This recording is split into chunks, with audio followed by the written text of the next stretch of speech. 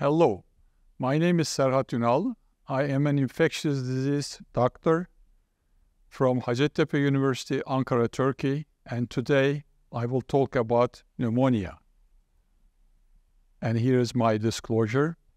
So, in summary, pneumonia is an inflammatory lung infection.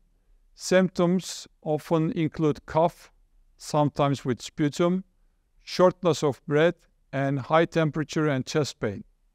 And most commonly identified causes are the pneumonia or respiratory viruses, typical bacteria like Streptococcus pneumonia, and bacterial like organism like Mycoplasma bacteria. Pneumonia is usually treated with antibiotics unless viral or fungal in origin. And when you are being treated for pneumonia, you must complete the medication course as prescribed by your doctor.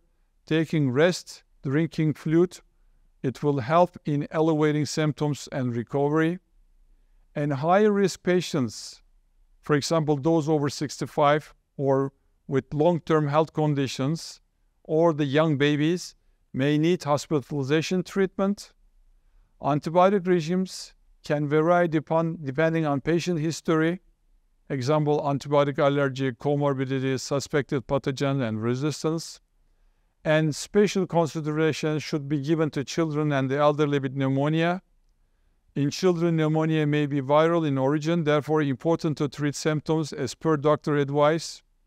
And elderly, pneumonia may be severe with requirement for more intensive treatment. And again, don't forget about the vaccination to prevent pneumonia, and the vaccination for Streptococcus pneumonia and vaccination with flu will help us to prevent the pneumonia in the community.